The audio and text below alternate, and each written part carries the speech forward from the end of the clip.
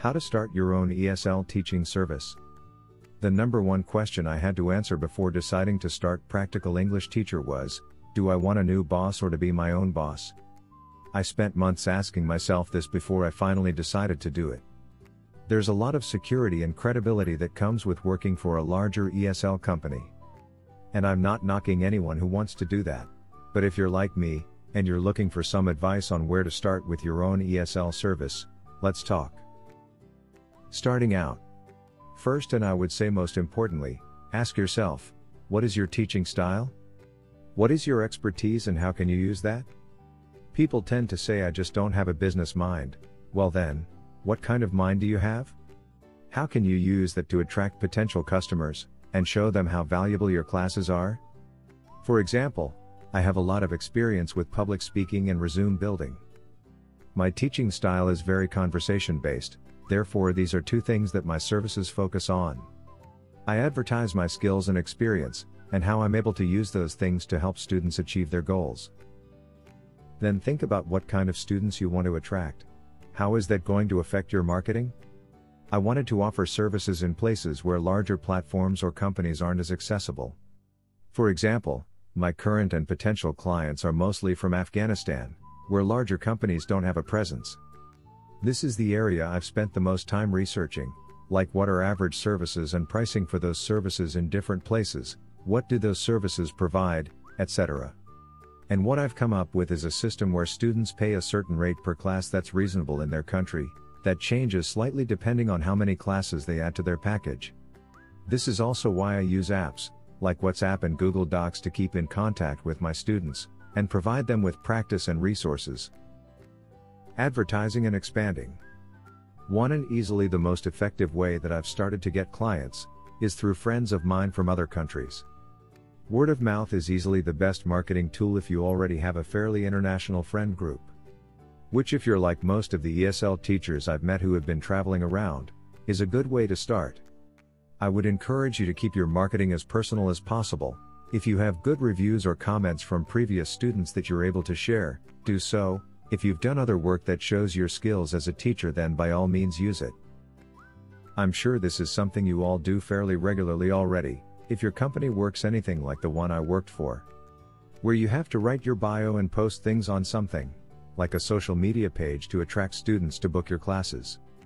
But what I think is great about doing this on your own, is you're allowed to do so shamelessly and openly, and without a lot of the rules that may make it more difficult to build lasting student-teacher relationships. For example, at my previous company, there wasn't a lot of student interaction on their social pages as well, which made it hard to know what the students were interested in, what they were looking for and what they thought of the platform, teachers, classes, etc. But by being able to use social media pages that I run, in a way that I know from experience is more effective at building engagement and interaction, gives me the ability to not only attract the audience I want but to get more feedback about what people are actually looking for. Which is why I would suggest that whatever kind of platform you create, use social media to the best of your ability. How do I create a platform? Speaking of platforms, I would strongly recommend a service like WordPress.org. They have a lot of options and a variety of plans that you can choose from for exactly what you need. They also partner with a few hosting sites that make it easy to understand what they're offering you and what to use their services for. When it comes to your actual website and platform, think about what technology and tools work well with your teaching style. What tools do you already use? For example, my teaching is very focused on conversation.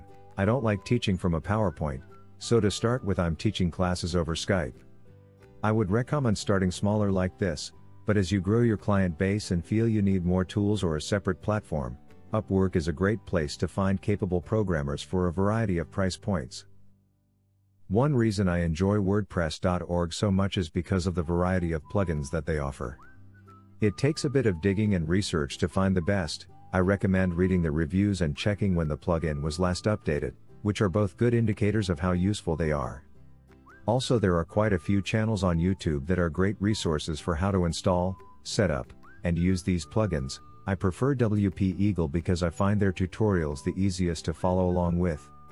Some of the plugins I've found most useful are Ultimate Social Media Icons, which give you the ability to link all of your social media to your website, and manage how people can share or access your content from different social media sites.